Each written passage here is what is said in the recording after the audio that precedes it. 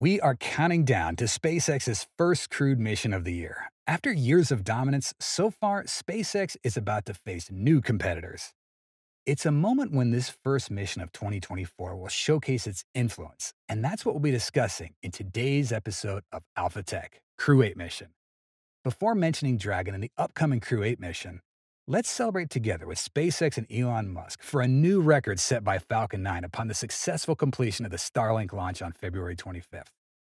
Due to continued design improvements, this Falcon 9 carried its highest ever payload of 17.5 tons of useful load to a useful orbit, Elon Musk tweeted on X. SpaceX said the payload included one additional Starlink satellite from previous East Coast missions. SpaceX said the development was partly due to performance increases on Falcon 9, thanks to continued design improvements. Indeed, this marks the largest deployment of V2 mini satellites by Falcon 9 to date, exceeding the payload of the previous mission by over 100 kilograms. Accompanying this achievement is the company's 18th mission of 2024 and the 13th launch and landing of this particular enhanced booster. 8 out of the 12 flights conducted by the company so far have been Starlink missions. To continue its streak of milestones in 2024, SpaceX is gearing up for a significant mission scheduled on March 1st, known as the Crew 8 mission. When compared to other missions by SpaceX, Dragon launches are relatively infrequent.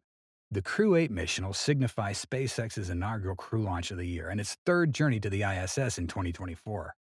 Preceding the launch, SpaceX and NASA collaborated on critical matters to ensure the certification of the Crew Dragon endeavor for its fifth launch. This involved conducting a Flight Readiness Review, or FRR, alongside other necessary reviews to authorize the vehicle for flight. At a media briefing after the Flight Readiness Review, NASA and SpaceX officials said they were working on a few minor technical issues with the Crew Dragon spacecraft and Falcon 9 rocket. That includes confirming composite panels on the vehicle are properly fastened and studying paint discolorations seen on the Crew 7 Crew Dragon currently at the station that could change the vehicle's thermal properties on re-entry, said Steve Stitch, NASA Commercial Crew Program Manager. Those open items, he said, do not appear to be major issues. I suspect we'll close these out Tuesday or Wednesday. One previous issue that appears to be resolved involves straps in the main parachutes called energy modulators, intended to regulate the load on the parachutes as they're extracted from the capsule. Some of those straps did not pull apart as designed on a cargo Dragon mission CRS-29 that returned in December. Those straps worked as intended on the most recent Crew Dragon flight, the AX-3 private astronaut mission that splashed down on February 9th. We didn't see any of the energy modulator problems that we've seen on previous flights, said Bill Gerstenmaier, SpaceX's vice president of build and flight reliability. This flight will be the fifth for this Crew Dragon spacecraft named Endeavour, which flew the first crewed SpaceX mission, Demo 2, in 2020. NASA has currently certified Crew Dragon for 5 flights, but is working with SpaceX to extend that certification to as many as 15 flights. We're in the middle of doing that work, Stitch said, evaluating various vehicle components. Some are actually approved for 15 flights, some we're still in the middle of working on. He said that work might result in extending the lifetime of Crew Dragon, as well as its cargo variant, to some intermediate value between 5 and 15 flights, at least initially. I would like to get out to 7 to 10 flights per Dragon, but we'll see where we go. SpaceX is also completing a 5th Crew Dragon spacecraft. Gerstenmaier said that the vehicle would be ready this fall, with it notionally planned to fly the Crew 10 mission in 2025. Whenever NASA wants to go ahead and use that vehicle, it'll be available sometime in the fourth quarter of this year. Well, it must be said that SpaceX's Crew Dragon is truly remarkable. It serves as a key, safety-ready vehicle always prepared to serve customers without disrupting mission schedules. If someone were to say that this mission had still been delayed, that wouldn't be incorrect, but the reason doesn't stem from any technical fault of SpaceX. Rather, it's due to the launch site, Kennedy Space Center Launch Pad 39A, being the only place where Intuitive Machines' recent moon landing missions could take off. This is further constrained by the need for the same pad to support the previous Falcon Heavy launch. Aside from being a reliable vehicle, it also acts as a lifesaver for astronauts.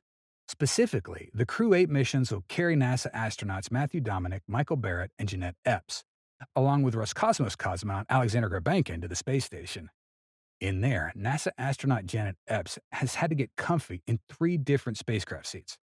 But while she said she'd fit in any one of them, it's the SpaceX Crew Dragon Endeavour set to lift off this week that ended up being the one that was just right.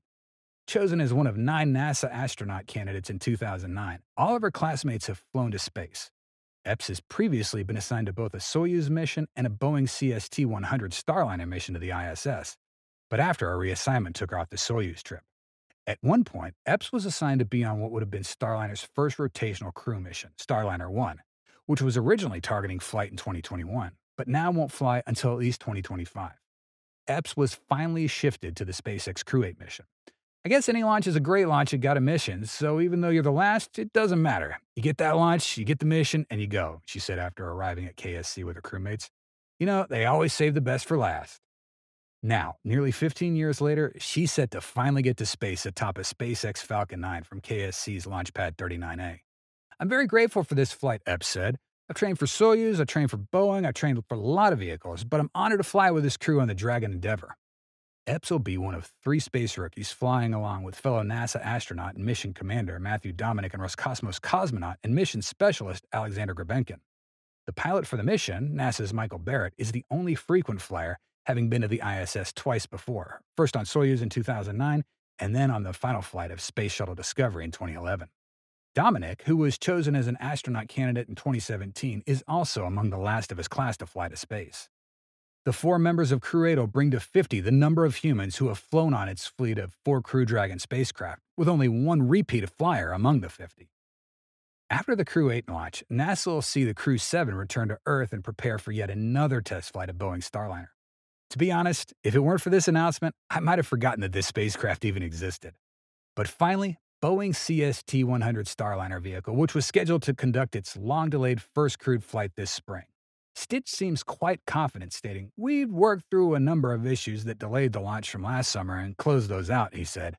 That included a final parachute test in early January to confirm changes in the design intended to increase its strength. That test was a success, he said, with no additional parachute tests planned before the CFT launch. Workers have also replaced flammable tape in the Starliner spacecraft and resolved in-flight anomalies from the OFT-2 uncrewed test flight in May 2022. Right now, things are looking good for, towards the end of April, launching Starliner. That launch will fit into a busy schedule of missions to the ISS. The Crew 7 Crew Dragon mission is scheduled to undock no earlier than March 8th, he said. That'll free up a docking port for a cargo Dragon mission, CRS-30, scheduled to launch in mid-March. It'll remain on the station for about a month, and after undocking, the Crew 8 Crew Dragon will move from the forward to the Zenith docking port to allow Starliner to dock at the forward port. Some future launch date adjustments for even Starliner might happen just because of this busy timeframe, Stitch said. It's uncertain whether Starliner can meet its deadline this time, but hopefully there will be a miracle of success for it. If it gets delayed again, it'll surely be a significant humiliation for Boeing, as well as a disappointment for the space enthusiast community. That's all for today's episode. Thank you for watching, and we'll see you next time.